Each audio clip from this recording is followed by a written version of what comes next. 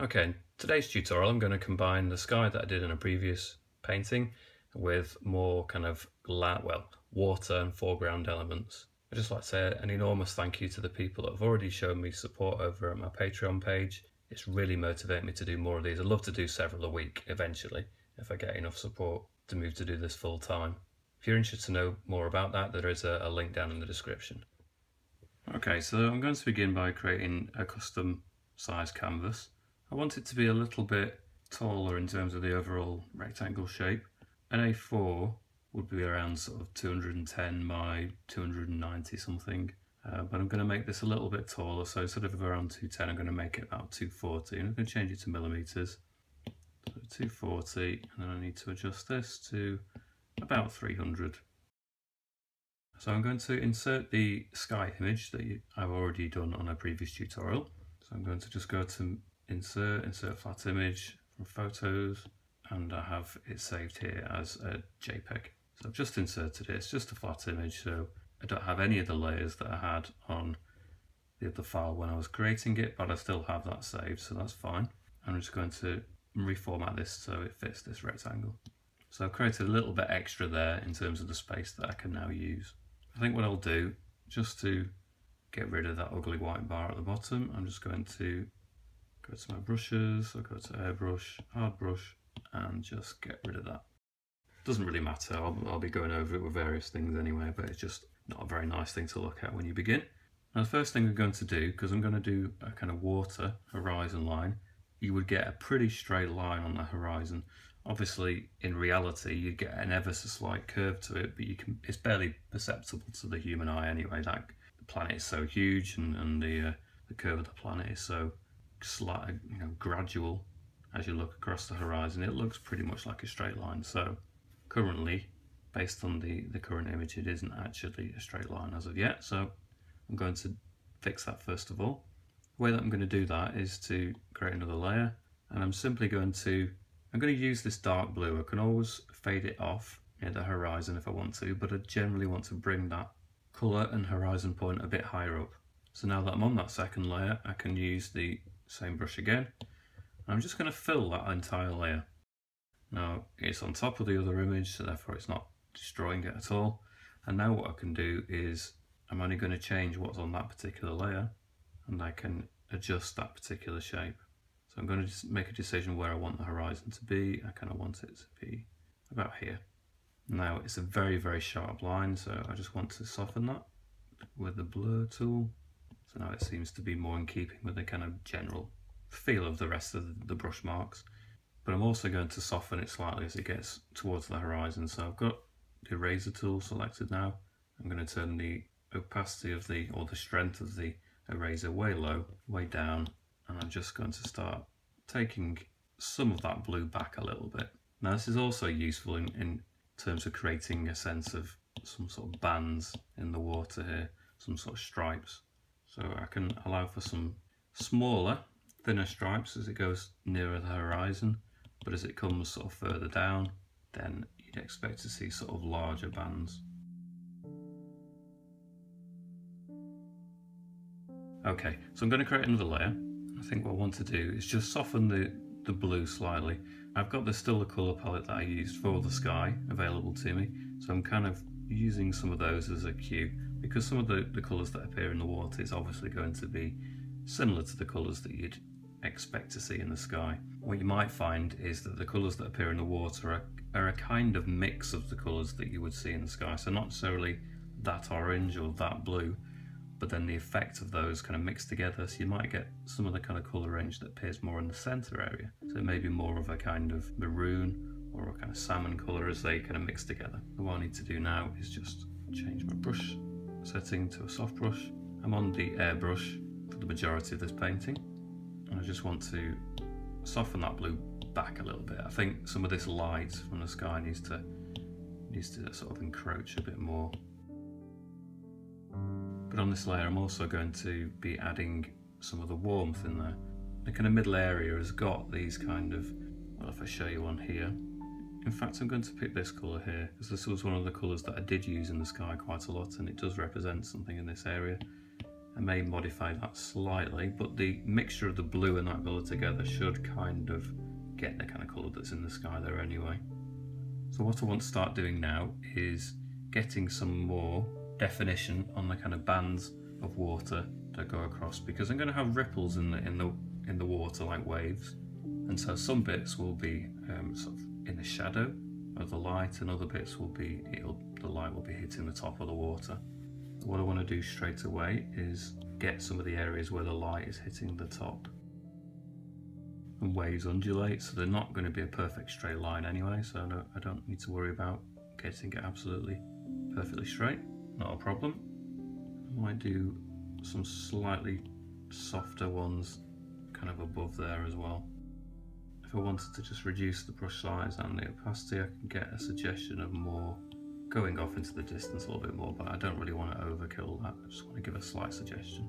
What I do want to do is come down a bit further now, so the gaps between the waves is probably going to get greater. That is the sense of perspective. As you get closer, the gaps will seem to get bigger. It isn't that the gaps or the distance between each wave is getting bigger, it's just that's the way it appears. So again, I'm not after a straight line, I'm after a kind of undulating shape. Now I'm going to go for one further down. Again, the distance between them is getting greater each time. Maybe the lines need to be less defined as well. Like that. And then maybe just this last section, I'm just going to turn the size of the brush up and just sort of get rid of that area, make it more of that nice maroon. Now I may choose to do some kind of land structure here. I might have it going up onto a sort of rocky beach. So the next thing I'm probably going to do is create another layer, and I think I might go back to my blue colours, but I'm going to choose a blue that's going to stand out and it's going to appear lighter. If I just sharpen that up and show you. Now I'm going to do this gradually. In fact, I'm going to make this a slightly more greyed out version of that. It's not going to be quite as vibrant as it would be in the sky. And I think what I'd like to do for this is actually change my brush as well. So I've been looking through some of the brushes that actually are available on the Procreate app. I've not got around to creating my own yet, but that's certainly something I intend to do. But just looking through them, I found these ones in the elements, and there's a couple of useful ones here for this particular piece. Now the one I'm going to use to begin with is called Clouds. Now I'm just going to change it back to the default. I don't really want to customize this one at all. Well, it's a useful one. I don't know whether you can see. In fact, I might change it to a really bright color so you can see the effect of it. So I'm after the kind of breaking of the wave. So I'm after something that's looking quite turbulent, and this looks like the right kind of texture for that. Now, obviously, you can do all of this by hand, but then, you know, there's all sorts of different types of real brushes available when you're doing traditional painting, so I don't see an awful lot of difference. It's about having the control to know where to put it that is more important. So I don't really see it as a cheat. It's just an efficient way of creating texture rather than doing every single little tiny detail by hand. That's something that I've done in the past, and certainly something that I wouldn't say you shouldn't do. It's sometimes good practice, but then there are other times where you just want to create the effect and you don't want to spend forever on the overall appearance. So I'm going to turn the opacity way down on that now, and I'm going to turn the brush size down as well. And I want to start creating a sense that some of these waves are just sort of, as they fold back in on themselves, then they sort of crash and break. And I'm just going to start building up a sense that there is a kind of broken wave here. Now it tends to be that it will fold in from a certain point on the wave. So it might break here and then it folds down. So there will be a point probably where it comes up to the top of this particular wave, where you can see that I'm concentrating on the dark sort of band here. So imagine it breaks here at the top, it starts to fold in, fragment, and then at the bottom of that section it sort of breaks a bit more.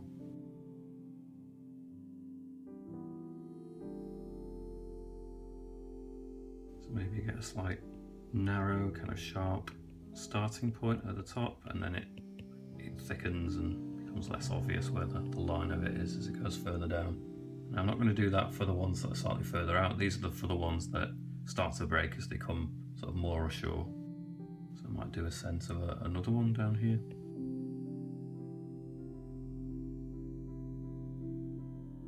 Okay, now I'm also going to use the dark blue again. I'm going to darken up a little bit more. I don't want to go too rich, I'm going to go quite a dull and yet dark blue. I'm going to go back onto the airbrush as well. So the texture I'm reserving mainly for the broken bits of water, but I do want to just exaggerate some of the dark areas around this particular shape, because this is a more extreme shape compared to some of the other ones that are softer. So maybe underneath there's more of a sense of a shadow, and then as it extends over here as well, there's just more of a sense of a darker area as it becomes more textured. Do a bit more at the top, and then maybe more sort of underneath this wave as well. So the more sort of turbulent it gets, the more likely it is to cast shadows and things like that. Okay, I'm going to create another layer, and I'm going to start focusing in on picking out some of the highlights. So we've obviously got the sun here, so that should definitely start to pick on some of the top areas of the actual water. I think to begin with, I'm going to start introducing more light a bit more subtly, so I don't want to go straight for the yellows and the whites. I want to go for some kind of colours that might appear more in the centre, so I'm going to just find an area like this. If I just test that, so you can see it's brighter, it's got more warmth in it, but it's not overkill. And I'm going to turn the opacity way down, and I just want to start gradually picking out a slight sense of more lighter areas in this region.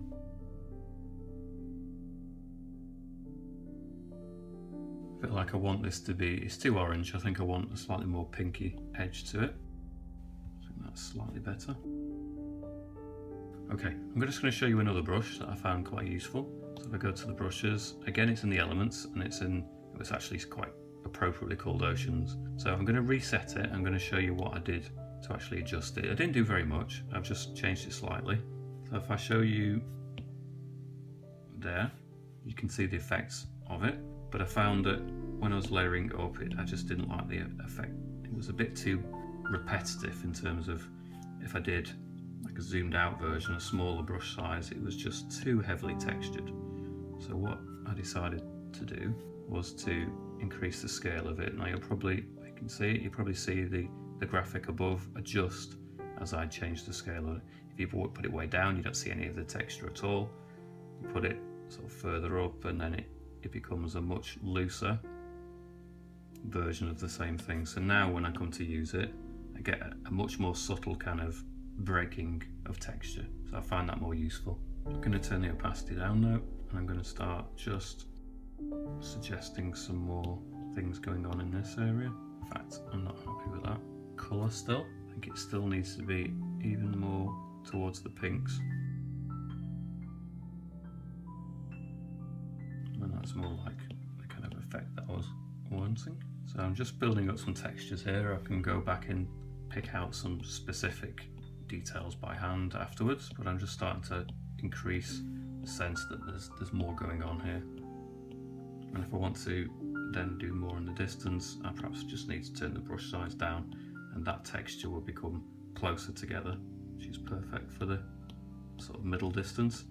I guess as we get further in the distance, you're not going to see the same level of texture anyway, so I'm not too worried about that. It'll tend to sort of smooth out and you'll see less of it. So as you come further down, you want a bigger brush size, and it will start to space out that texture more.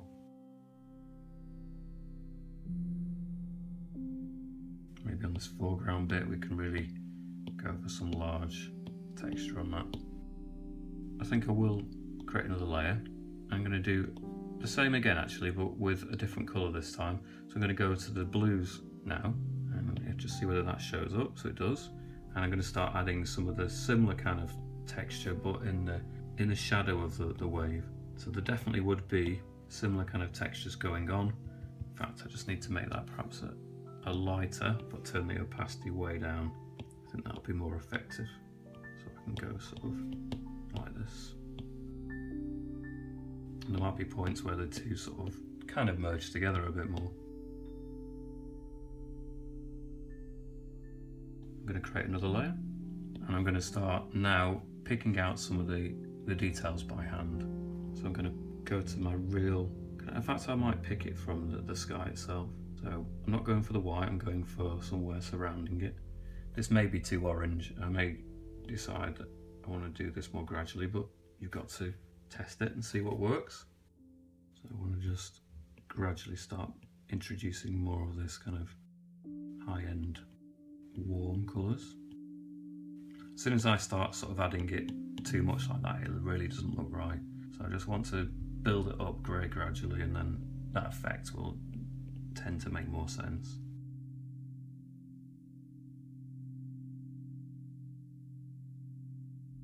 I think what I'll do is make a slightly more orange version of it, and that will just help again build it up in layers. But why not just go even more orange? Again, I'm not filling in this whole area, so I'm not just, you know, turning this up and filling it in like that. I'm trying to use a broken kind of texture, so some of the blue will still show through in areas. I don't want it to be a solid mass of orange. I think that's very important to avoid that. I'm just adding more texture in there, some little dashes of this brighter colours, and it, by contrast, you know, some of the darker blues in that area too. So I'm going to perhaps really go for some, now I'm not going for the yellow, I'm going for quite a white yellow and start introducing just a few touches of that brightest colour. So I'm trying not to add the lightest colours in the middle of a blue area. I'm trying to pick out some more highlights within the orange or warmer areas. So we're just sort of further enhancing and heightening the light in that area on a warm bit. I think I'm going to just see if I turn the opacity way down. I just want to try adding a bit more of a definite warmth to that whole area, because it is directly below the sun, so it should definitely have a significant kind of difference between this area and the surrounding areas. So I'm just a very soft version. In fact, that's too much. I don't really want to start going over that area. I just want to keep it maybe in this area above. Maybe extend that just within the warm bit so they can be slightly wider as well. Maybe have a touch more of it in this area. Now it's starting to feel like the light is really drawing down into the water, so I think what I'm going to do next is go back to adding some more of the real lighter colours as well. So I've turned the opacity down to practically nothing. It's at sort of 1–2%, so, and then the brush size up a bit. So I might as well just literally trying to bring that light down into the scene. So it's okay to create a sense of a haze going on in that area. It's really going to make that light seem like it's, you know, a strong light source. And now what I'm going to do is perhaps just go further towards the lightest point.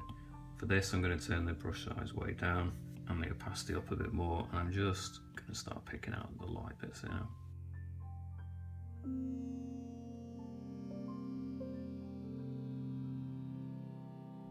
So I'm okay if some of these textures start to join up, the light becomes so strong that it starts to just join up these areas and it becomes a solid kind of light area.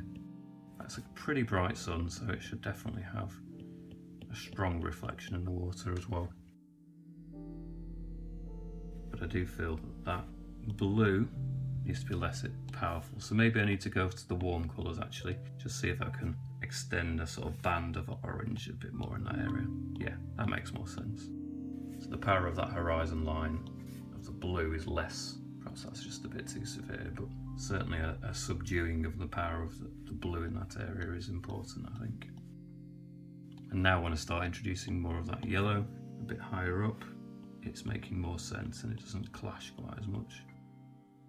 What I'm going to do is just go to quite a bright yellow at this point and just start to maybe join some of these areas up. Perhaps there shouldn't be any sense of a break in the water at that point. And then maybe I can work on the real white colour, bring a bit more of that in there as well.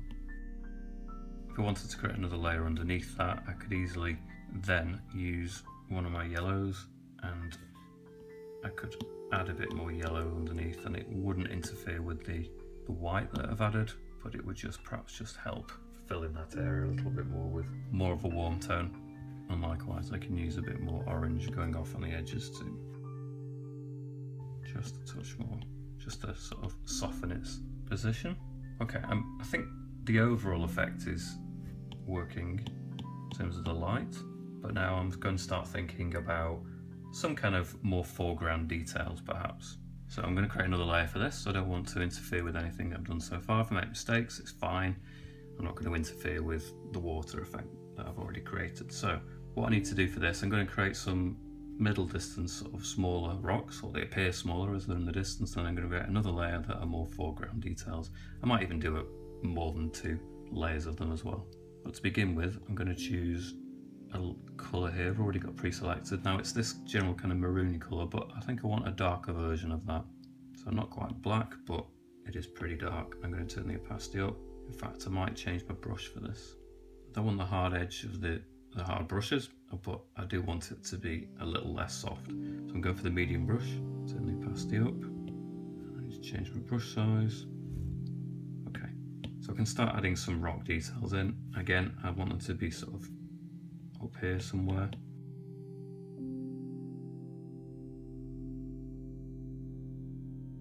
This is going to appear the wrong colour initially, but that's fine. I can always knock it back, erase it, adjust it. I just want to start getting the forms in to begin with. So I'm using a darker colour just so I can see them. So I'm going to create another layer. I'm going to repeat pretty much what I've done, but with some slightly closer rocks. They are going in front of each other, but you'll see in a moment that there is a good way of separating them. And then I'm going to create another layer. So this is going to be the closest ones. So I'm just going to have just a suggestion of them being at the edges maybe. So if I go back to my first layer, I can very simply go onto the settings and I can turn the opacity down a little bit. It may become a bit transparent, but I'm just creating the overall effect at this point, so that's not a problem. Perhaps I'll just move the image so I can see, because this is perhaps the important area. So again, click on the N, and that feels about right. Now I can go into the next one and do similar again. So if I get rid of them completely, that's what's going to happen. I don't want to get rid of them completely, I want it to be like that. And now the most foreground layer should stand out a little bit more clearly. I hope you can see that on camera. So now what I'm going to do is I'm going to take my kind of cue from these colours, so I can select the colour, I can turn the opacity up, and then although I'm on a different layer, I can go over that layer now and just start to bring out the exact forms that I would like at this point.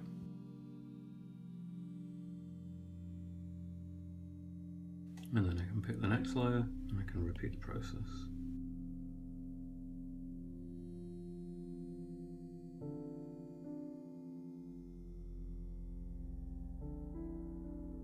And then I can choose the darkest layer and I can really just define the closest rocks that I want now. So on this layer now, I don't want to really create too many more layers, so I'm just going to stick on the same layer and I'm going to start thinking about the impact that the light would be having on those rocks. So there's lots of water around. There might be, water that's splashed upon those rocks at some point, and they're going to be relatively reflective. So I definitely want some highlights on areas. So I'm going to go for, if you can see this sort of colour here, and I'll just show you the kind of colour I'm going for. So it is a kind of a mixture of the colours that are in the scene generally. I want to perhaps turn the opacity down somewhat, but I want to just use it to start picking out a sense that the sun is sort of shining on the edges of some of these forms.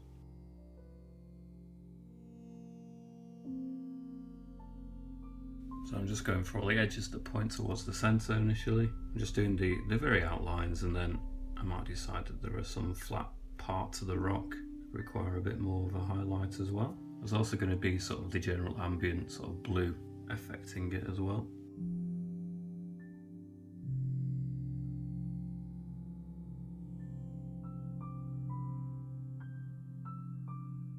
What I'm going to start doing is adding some shadows into the areas underneath. So there should, or rather reflections.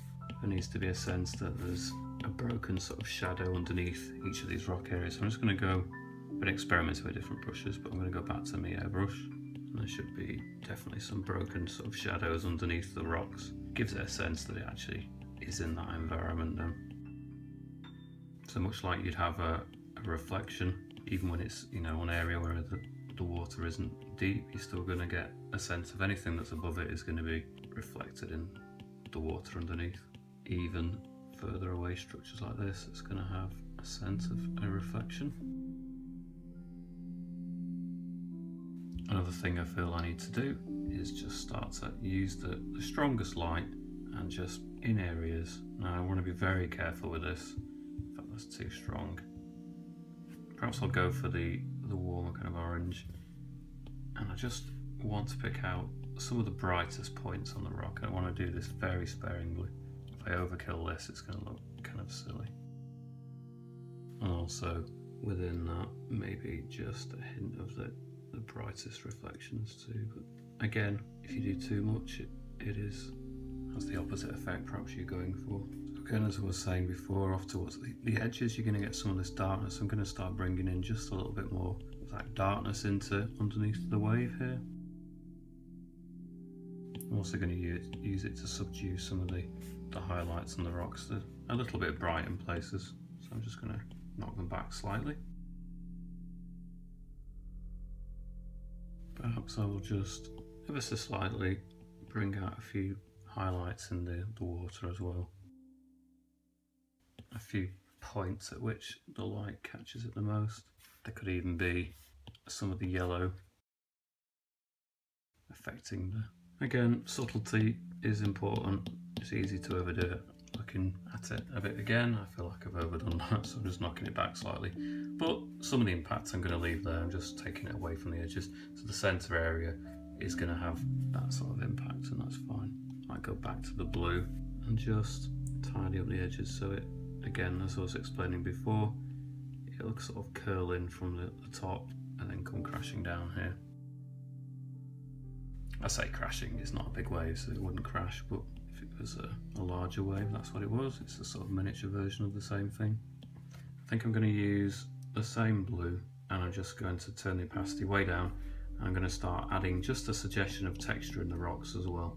Not too much, I want it to be just slight, but I just want to break up the flatness of the rocks a little bit.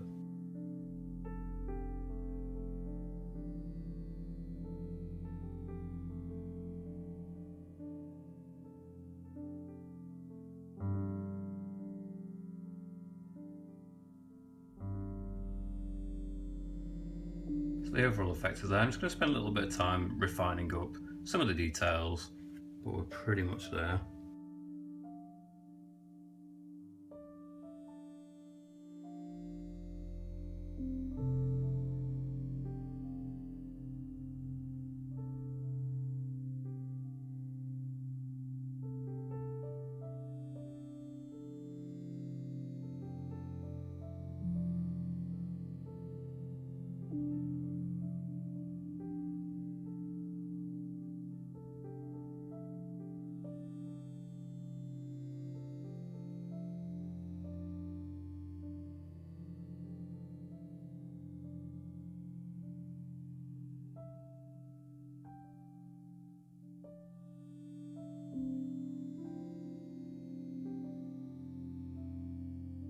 I'm just using one of the brushes in the water section, so using the water flicks, and I've just adjusted the size limits slightly because I don't want them to be able to do massive splats, so I just want to turn them down slightly, and I just want to create a sense in places that there's some splashes and the water's breaking, so you might have it sort of raising up a little bit.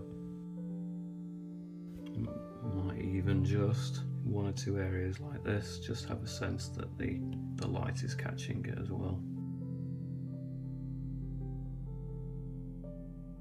Okay, I'm going to leave it there for today.